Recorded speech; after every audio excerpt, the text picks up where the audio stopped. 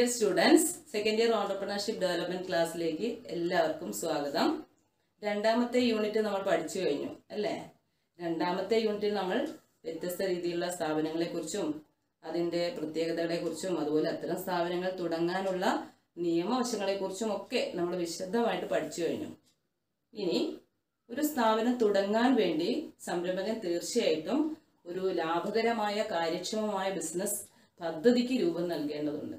അത്തരം ഒരു പദ്ധതി തിരഞ്ഞെടുക്കണമെങ്കിൽ തീർച്ചയായിട്ടും മനസ്സിലുള്ള പദ്ധതികളെ കുറിച്ചിട്ടൊക്കെ വിശകലനം നടത്തിയതിനു ശേഷം, ശാസ്ത്രീയമായ പഠനം നടത്തിയതിനു ശേഷം ഏറ്റവും സ്യൂട്ടബിൾ ആയിട്ടുള്ള കാര്യക്ഷമതയുള്ള ഒരു പദ്ധതിയാണ് നമ്മൾ തിരഞ്ഞെടുക്കേണ്ടത്. അപ്പോൾ അതേക്കുറിച്ചിട്ടാണ് നമ്മൾ മൂന്നാമത്തെ യൂണിറ്റിൽ പഠിക്കാൻ പോകുന്നത്. Our third unit is project formulation. In this class, we have to discuss the meaning and characteristics of project, phases of project, and stages of project formulation. Project is an investment opportunity exploited for profit. It is an investment proposal carried out according to a specific plan in order to achieve a definite objective within a specific period of time and cost. A right project will make an enterprise grow and become a success. A wrong selection or infeasible project will lead to total disaster of enterprise. So, project decision is very crucial for an enterprise or entrepreneur. ഒരു business project അല്ലെങ്കിൽ business പദ്ധതി എന്ന് പറഞ്ഞാൽ പണപരമായി നിക്ഷേപിക്കാൻ സാധിക്കുന്ന business പ്രവർത്തനമാണ്.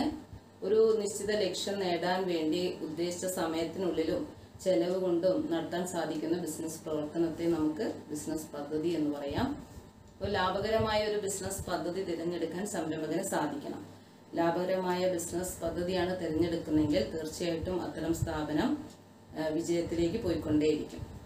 എന്നാൽ നല്ലതല്ലാത്തൊരു പദ്ധതിയാണ്, ഒരു തെറ്റായ പദ്ധതി തിരഞ്ഞെടുപ്പാണെങ്കിൽ തീർച്ചയായിട്ടും അത്തരം സ്ഥാപനങ്ങൾ നഷ്ടത്തിലേക്ക് പോയിക്കൊണ്ടിരിക്കും. അതുകൊണ്ട് തന്നെ പദ്ധതി തിരഞ്ഞെടുപ്പ് നടത്തുമ്പോൾ വളരെയധികം ശ്രദ്ധിച്ചുകൊണ്ട് വേണം സംരംഭകൻ മുന്നോട്ട് പോകാൻ.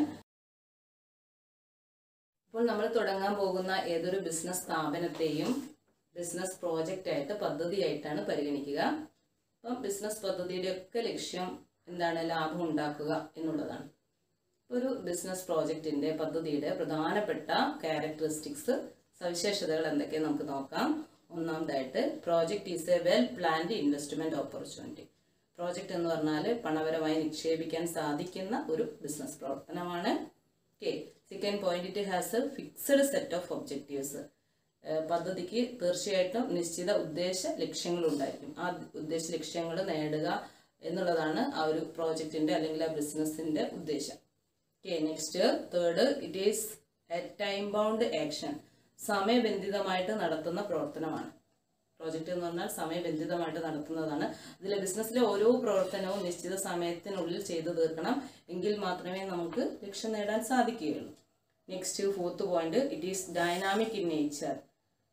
പ്രോജക്റ്റിന്റെ സ്വഭാവം വളരെ ഡൈനാമിക് ആണ്. എന്ന് പറഞ്ഞാൽ സാഹചര്യങ്ങൾക്കനുസരിച്ച് മാറ്റങ്ങൾ വരുത്തേണ്ടി വരും. എന്ന് പറഞ്ഞാൽ ബിസിനസിന്റെ സാഹചര്യങ്ങളൊക്കെ പ്രധാനമായിട്ടും ഉപഭോക്താവിന്റെ ആഗ്രഹങ്ങൾ, അവരുടെ ഫാഷൻ, അതുപോലെ ഗവൺമെന്റ് പോളിസി എല്ലാം മാറിക്കൊണ്ടിരിക്കുന്നതാണ്. ബിസിനസ് കണ്ടീഷൻസ് ഒക്കെ മാറിക്കൊണ്ടിരിക്കുന്നതാണ്. അപ്പൊ അതിനനുസരിച്ച് മാറ്റങ്ങൾ നമ്മുടെ ബിസിനസ് പ്രോജക്റ്റിലും ബിസിനസ്സിലും മാറ്റങ്ങൾ വരുത്തിക്കൊണ്ടേ ഇരിക്കേണ്ടി വരും. Okay. Next point, it has definite beginning and an end. ഇത്തരം പ്രോജക്റ്റുകൾക്ക് തീർച്ചയായിട്ടും ഒരു തുടക്കവും, കൃത്യമായ തുടക്കവും അതുപോലെ തന്നെ ഒരു അവസാനവും ഉണ്ടായിരിക്കും. Next point, it is concerned with production and distribution of goods and services. സാധനങ്ങളുടെയും സേവനങ്ങളുടെയും ഒക്കെ ഉൽപാദനവും വിതരണവുമായി ബന്ധപ്പെട്ട പ്രവർത്തനമാണ് ഇവിടെ ബിസിനസ്സിൽ അല്ലെ പ്രോജക്റ്റിൽ നമ്മൾ ഏറ്റെടുത്ത് നടത്തുന്നത്. Next, last point, the main aim of project is to earn profit. ഏതൊരു പദ്ധതിയുടെയും പ്രധാനപ്പെട്ട ലക്ഷ്യം ലാഭം ഉണ്ടാക്കുക എന്നുള്ളതാണ്. ഇതൊക്കെയാണ് ഒരു പദ്ധതിയുടെ പ്രധാനപ്പെട്ട ക്യാരക്ടറിസ്റ്റിക്സ് അല്ല ഫീച്ചേഴ്സ് ആയിട്ട് നമുക്ക് കണ്ടെത്താൻ സാധിക്കുന്നത്. Okay.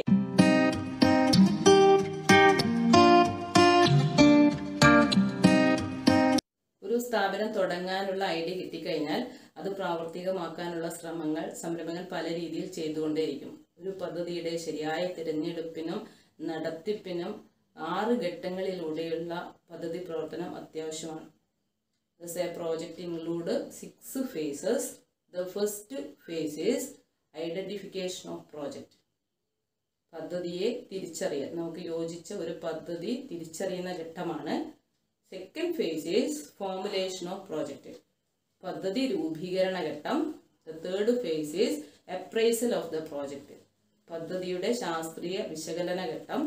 Next fourth face is selection of project, പദ്ധതിയുടെ ശരിയായ ആത്യന്തികമായുള്ള ഫൈനൽ സെലക്ഷൻ നടത്തുന്ന ഘട്ടം, തിരഞ്ഞെടുക്കൽ ഘട്ടം. Next fifth face is implementation of project, പദ്ധതി നടപ്പിൽ വരുത്തുക, പ്രാവർത്തികമാക്കുന്ന ഘട്ടം. Next last face is management and evaluation, പദ്ധതിയുടെ സ്ഥാപനത്തിന്റെ ഭരണം നടത്തലും അതിന്റെ ഇവാലുവേഷൻ വിലയിരുത്തൽ ഘട്ടവും ആണ് അവസാനത്തെ ഘട്ടം. ഇങ്ങനെ 6 ഘട്ടങ്ങളിലൂടെയുള്ള പ്രവർത്തനം ഒരു പദ്ധതിയുടെ വിജയത്തിന് അത്യാവശ്യമാണ്. The first phase is project identification. In this phase, entrepreneurs should have to find out profitable business idea after a detailed study of business environment. ബിസിനസ്സിനെ സ്വാധീനിക്കുന്ന എല്ലാ ഘടകങ്ങളും, ബിസിനസ് എൻവയോൺമെന്റ് എന്താണെന്നൊക്കെ നിങ്ങൾക്കറിയാം.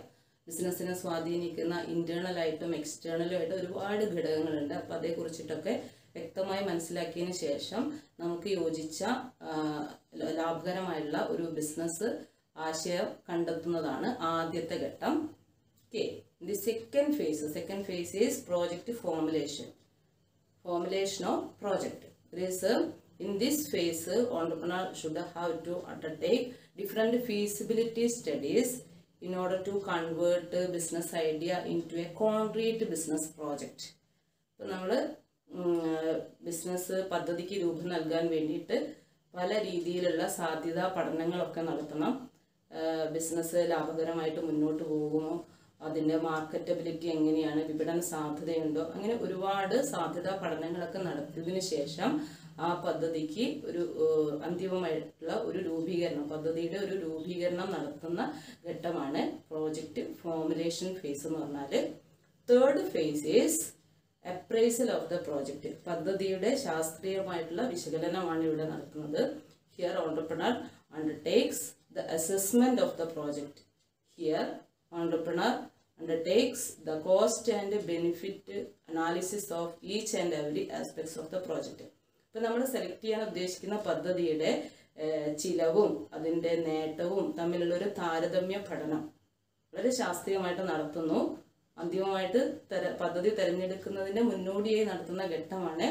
അപ്പോൾ ഈ ഒരു ചെലവും നേട്ടവും തമ്മിൽ താരതമ്യം ചെയ്തിട്ട് നമുക്ക് ബെനിഫിഷ്യൽ ആണ് ഈ പദ്ധതി എങ്കിൽ നമ്മൾ എന്ത് ചെയ്യുന്നു, ഫൈനലായിട്ട് സെലക്ട് ചെയ്യാൻ വേണ്ടി പോകുന്നു. അപ്പോൾ അതിനുവേണ്ടി നടത്തുന്ന ഘട്ടമാണ് മൂന്നാമത്തെ ഫേസ്, പ്രോജക്റ്റ് അപ്രൈസൽ എന്ന് പറഞ്ഞാൽ. Okay, the fourth face is selection of the project. After project appraisal, the entrepreneur make A rational selection of right project in the light of its positive points and negative points. അപ്പോൾ വളരെ വിശദമായുള്ള പഠനം നമ്മൾ project appraisal നടത്തുന്നു, വിശദമായിട്ട് പദ്ധതിയെക്കുറിച്ച് പഠിക്കുന്നു. അതിൻ്റെ അടിസ്ഥാനത്തിൽ അതിൻ്റെ ഒരുപാട് പോസിറ്റീവായുള്ള നെഗറ്റീവായുള്ള ഒരുപാട് കാര്യങ്ങൾ ആ പദ്ധതിക്ക് ഉണ്ടാവും. അതൊക്കെ വെച്ചുകൊണ്ട് നമ്മൾ ഫൈനലായിട്ട് പദ്ധതിയെ തിരഞ്ഞെടുക്കുന്നു. ആ ഘട്ടമാണ് project selection. Next fifth phase is implementation of project. This here entrepreneur mobilizes different resources and implement the idea into a business project. അപ്പോൾ ഇവിടെ ഇംപ്ലിമെന്റേഷൻ നടപ്പിൽ വരുത്തുന്ന ഘട്ടമാണ്, പദ്ധതിയുടെ നടത്തിപ്പ് ഘട്ടമാണ്. അവിടെ സംരംഭകൻ പദ്ധതി നടത്തിപ്പിന് ആവശ്യമായ എല്ലാ വിഭവങ്ങളും സമാഹരിക്കുന്നു. പദ്ധതി തുടങ്ങാൻ, ബിസിനസ് പ്രവർത്തനം തുടങ്ങാനുള്ള എല്ലാ കാര്യങ്ങളും റെഡിയാക്കുന്ന ഘട്ടമാണ് ഇംപ്ലിമെന്റേഷൻ, പ്രാവർത്തികമാക്കുന്ന ഘട്ടമാണ്. Next last phase is management and evaluation of project. After bringing the project into reality, entrepreneur should have to supervise and manage the functioning of the organization or the project. ഒരു സ്ഥാപനം തുടങ്ങിക്കഴിഞ്ഞാൽ, നടപ്പിൽ വരുത്തി കഴിഞ്ഞാൽ, ഇനി സ്ഥാപനത്തിന്റെ വിജയം എന്ന് പറയുന്നത് അതിന്റെ ഭരണം ശരിയായ രീതിയിൽ നടത്തിക്കൊണ്ടുപോകുക എന്നുള്ളതാണ്. അപ്പോൾ അതിന് വേണ്ടിയിട്ട് സംരംഭകൻ അതിന് ശരിയായ രീതിയിലുള്ള സൂപ്പർവിഷൻ മേൽനോട്ടം നടത്തേണ്ടതുണ്ട്, നിയന്ത്രണ പ്രവർത്തനങ്ങൾ നടത്തേണ്ടതുണ്ട്, ശരിയായ രീതിയിൽ നയപരിപാടികൾ എടുക്കേണ്ടതുണ്ട്.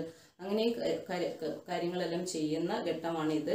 കൂടാതെ നമ്മൾ രൂപീകരിച്ച നയങ്ങൾ, ആസൂത്രണങ്ങളൊക്കെ നടപ്പിൽ വന്നോ എന്ന് ചെക്ക് ചെയ്യുന്ന പ്രക്രിയ കൂടിയാണ്. അപ്പോൾ ഇതൊരു ഇവാലുവേഷൻ ഘട്ടം കൂടിയാണ്, വിലയിരുത്തൽ ഘട്ടം കൂടിയാണ്. നമ്മൾ ഉദ്ദേശിച്ച ലക്ഷ്യത്തിലേക്ക് പ്രോജക്റ്റ് വന്നോ, ബിസിനസ് വന്നെത്തിയിട്ടുണ്ടോ എന്ന് ചെക്ക് ചെയ്യുന്ന ഒരു പ്രക്രിയ കൂടിയാണ്. ഇങ്ങനെ 6 ഘട്ടങ്ങളിലൂടെയുള്ള പ്രവർത്തനം ഒരു പദ്ധതിയുടെ നടത്തിപ്പിൽ വളരെ അത്യാവശ്യമാണ്. Okay.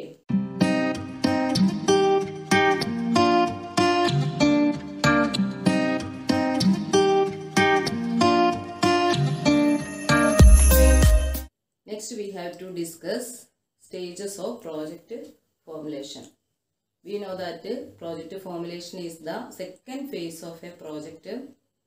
Project formulation involves step-by-step investigation of project idea. It helps an entrepreneur to take scientific decisions.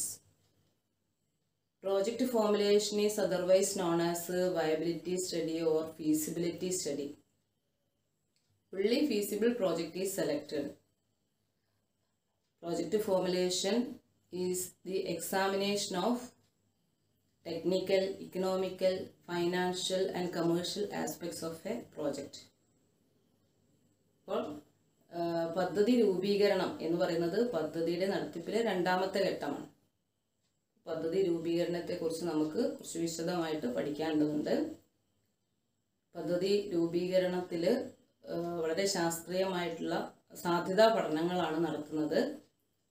അസംസ്കൃത വസ്തുക്കളുടെ ലഭ്യതയെക്കുറിച്ച്, തൊഴിലാളികളുടെ ലഭ്യതയെക്കുറിച്ചിട്ട്, വിപണന സാധ്യതകൾ, അങ്ങനെ സ്ഥാപനം നടത്തിപ്പിനുള്ള എല്ലാ സാധ്യതകളെക്കുറിച്ചും മനസ്സിലാക്കിയതിന് ശേഷം നിക്ഷേപിക്കുന്നതിന് മുന്നോടിയായുള്ള തീരുമാനങ്ങൾ കൈക്കൊള്ളുന്നതിന് വേണ്ട എല്ലാ പഠനങ്ങളും ഉൾക്കൊള്ളുന്നതാണ് ഈ ഒരു പ്രോജക്റ്റ് ഫോർമുലേഷൻ സ്റ്റേജിൽ സംരംഭകൻ ചെയ്യേണ്ടത്.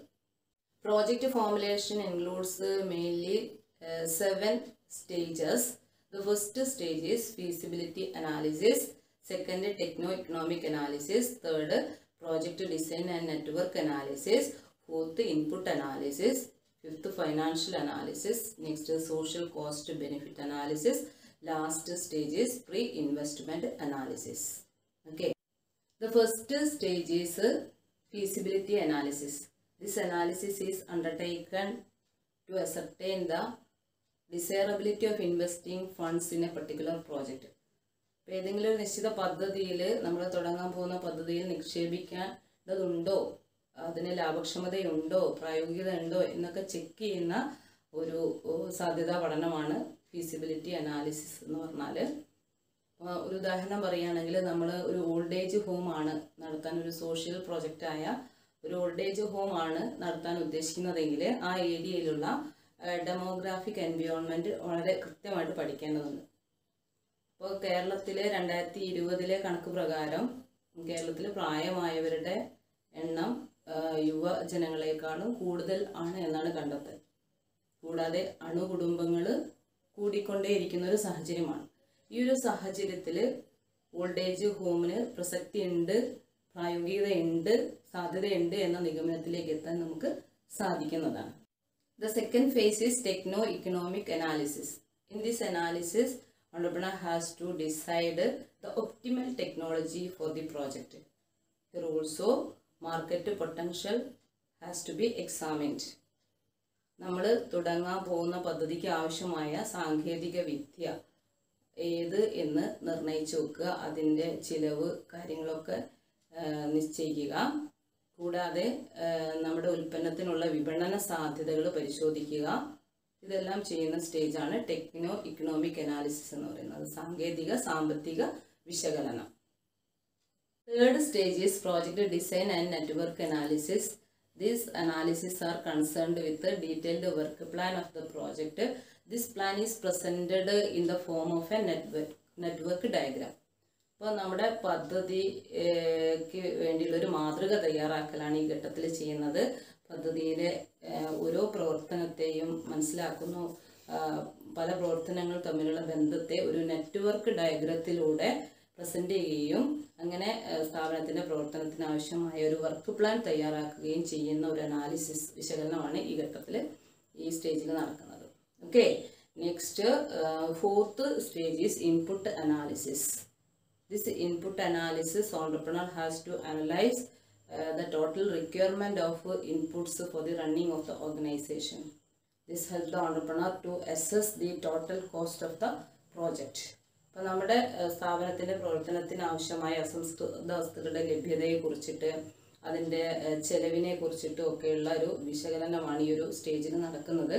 അപ്പോൾ ഇങ്ങനെ അസംസ്കൃത വസ്തുക്കളുടെ ചെലവും കാര്യങ്ങളൊക്കെ മനസ്സിലാക്കുമ്പം പദ്ധതിക്ക് മൊത്തമായി എത്ര ചെലവ് വരും എന്നൊരു നിഗമനത്തിലേക്ക് എത്താനും കൂടി സംരംഭകന് സാധിക്കുന്നുണ്ട്. Okay, next stage is financial analysis. In this financial analysis, entrepreneur check out the financial viability of the project. That is, whether there is chance of getting enough return on the investment. For this, entrepreneur will work out the break-even analysis, ratio analysis, etc. അപ്പം പദ്ധതിയുടെ സാമ്പത്തിക വിശകലനമാണ് നടത്തുന്നത്.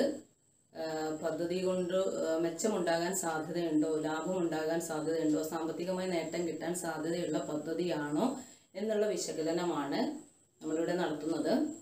അപ്പോൾ ഇത് നോക്കാൻ വേണ്ടിയിട്ട് ടെക്നിക്കുകളായിട്ടുള്ള break even analysis, financial analysis ടൂൾസാണ് ഇതൊക്കെ. Break even analysis, ratio analysis, ഇങ്ങനെയുള്ള അനാലിസിസ് ഒക്കെ നടത്തിക്കൊണ്ട് പദ്ധതിയിൽ നിന്ന് വേണ്ടത്ര ലാഭം നേടാൻ സാധ്യതയുണ്ടോ എന്ന് സംരംഭകൻ നേരത്തെ കണ്ടെത്തി വെക്കുന്നു. Okay, the sixth stage is social cost benefit analysis. The aim of this analysis is to ascertain all social cost and benefit of the project. Here we study the impact of the project over society. അപ്പോൾ പദ്ധതി കൊണ്ട് സമൂഹത്തിനുള്ള ഗുണങ്ങളും ദോഷങ്ങളും ഒക്കെ പരിശോധിക്കുന്ന ഘട്ടമാണ്. അപ്പം പദ്ധതിക്ക് സമൂഹത്തിന് ഗുണം കിട്ടുന്ന പദ്ധതിയായി കൊണ്ട് മാത്രമേ സംരംഭകൻ മുന്നോട്ട് പോകാൻ പാടുള്ളൂ. അപ്പോൾ സമൂഹത്തിന് ഈ പദ്ധതി കൊണ്ട് കിട്ടാൻ സാധ്യതയുള്ള നേട്ടങ്ങൾ, അതുപോലെ തന്നെ അതിൻ്റെ after effect, side effect, problems ഒക്കെ നമ്മൾ എന്ത് ചെയ്യേണ്ടതുണ്ട്, വിശകലനം നടത്തേണ്ടതുണ്ട്. അപ്പം ഈ ഒരു കാലികമായിട്ട് ഒരുപാട് പ്രാധാന്യമുള്ള വിശകലനമാണ് ഈ സോഷ്യൽ കോസ്റ്റ് ബെനിഫിറ്റ് അനാലിസിസ് എന്ന് പറഞ്ഞാൽ. Next final stage of project formulation is pre investment analysis.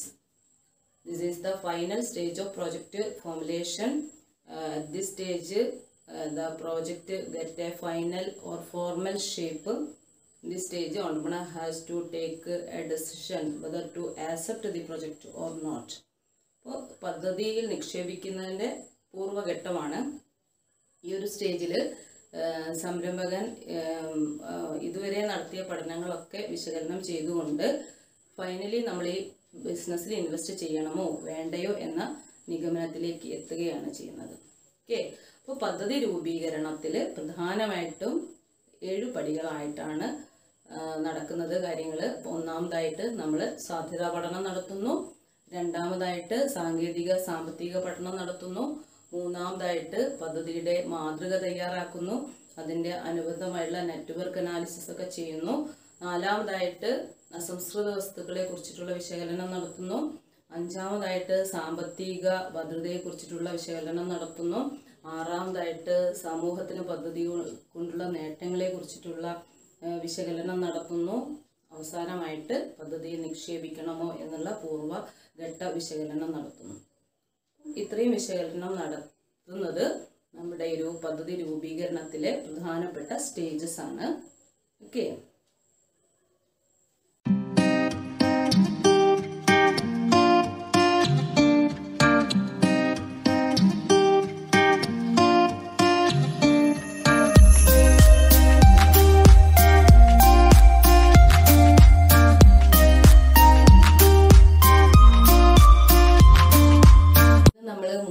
യൂണിറ്റായ project ഫോർമുലേഷൻ്റെ ഒരു പാർട്ടാണ് ഡിസ്കസ് ചെയ്തിരിക്കുന്നത്. പ്രോജക്റ്റ് ഫോർമുലേഷൻ യൂണിറ്റ് മുഴുവൻ പഠിച്ചു കഴിയുമ്പോഴേക്കും നമുക്കൊരു സ്ഥാപനം തുടങ്ങാനുള്ള പ്രോജക്റ്റിൻ്റെ തിരഞ്ഞെടുപ്പിനെ കുറിച്ചിട്ടും അതിന് വേണ്ടുന്ന ഫൈനാൻഷ്യൽ അനാലിസിസിനെ കുറിച്ചിട്ടും അവിടെ ഉപയോഗിക്കുന്ന ഫൈനാൻഷ്യൽ ടൂളുകളെ കുറിച്ചിട്ടും ഒക്കെ നിങ്ങൾക്കൊരു ധാരണയാവും. കൂടാതെ തന്നെ ഒരു സ്ഥാപനം തുടങ്ങാനുള്ള പ്രോജക്റ്റ് റിപ്പോർട്ട് തയ്യാറാക്കുന്നതുമായി ബന്ധപ്പെട്ട കാര്യങ്ങളൊക്കെ നിങ്ങൾ ഈ യൂണിറ്റിൽ പഠിക്കുന്നതായിരിക്കും. ഇന്ന് നമ്മൾ ഡിസ്കസ് ചെയ്തിരിക്കുന്നത് പ്രോജക്റ്റ് എന്താണ്, അതിനർത്ഥം, അതുപോലെ അതിൻ്റെ ക്യാരക്ടറിസ്റ്റിക്സ്, അതിൻ്റെ സവിശേഷതകൾ, പിന്നെ പ്രോജക്റ്റിലെ വിവിധ ഘട്ടങ്ങൾ, പിന്നെ പ്രോജക്റ്റിന് രണ്ടാമത്തെ ഘട്ടമായ പ്രോജക്റ്റ് ഫോർമുലേഷൻ കുറച്ച് വിശദമായിട്ട് അതിൻ്റെ സ്റ്റേജസ് കൂടി നമ്മൾ പഠിച്ചു, മനസ്സിലാക്കി. ഇപ്പം പറഞ്ഞ കാര്യങ്ങൾ, ഡിസ്കസ് ചെയ്ത കാര്യങ്ങളൊക്കെ നിങ്ങൾക്ക് മനസ്സിലായിട്ടുണ്ടാവും എന്ന് തന്നെ പ്രതീക്ഷിക്കുന്നു. ഇനിയും നിങ്ങൾക്ക് കൂടുതൽ അറിയാൻ നിങ്ങളുടെ അധ്യാപകരുമായിട്ട് കോൺടാക്റ്റ് ചെയ്യുക. നിങ്ങൾക്ക് എല്ലാവർക്കും നല്ലൊരു ദിനം ആശംസിക്കുന്നു. നന്ദി, നമസ്കാരം.